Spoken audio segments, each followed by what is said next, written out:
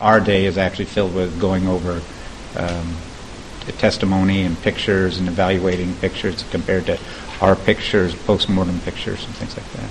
We've been preparing since the day our son was murdered, and so we feel that we have never changed our story. We know exactly what happened. We know how it happened, and we just want the truth to be known. Well, actually, rather than focusing on suicide, we need to change it why.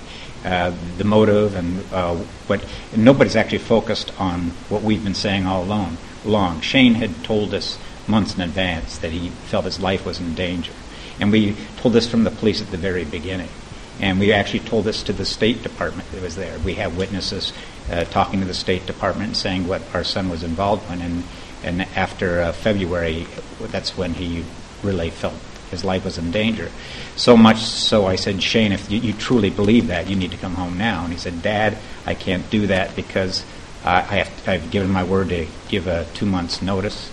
Shane was a man of honor, and he would follow through on that. And he also said that it would affect his ability to get a job in the future doing it. Now, Shane was very, very well published. He could have gotten a job any time. In fact, he had a very good job offer a couple weeks beforehand, and he was in the process of negotiating whether he could publish or how much vacation time he had when he would go to this job in Virginia.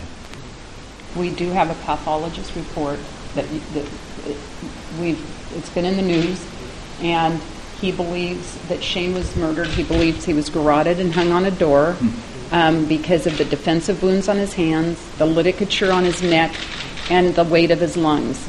And so we would like that addressed in court. Our hope is that we get a congressional investigation in the United States because we fear that U.S. security has been compromised, that we believe we know who the player is, and that they've been in the news a lot, meaning Huawei and IME itself. They're all culpable, and actually IME actually does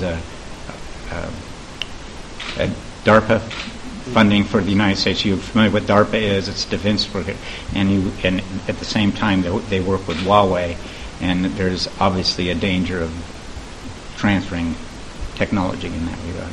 The FBI has Shane's external hard drive with all the evidence, so this story will not go away no matter how the judge rules in this inquiry.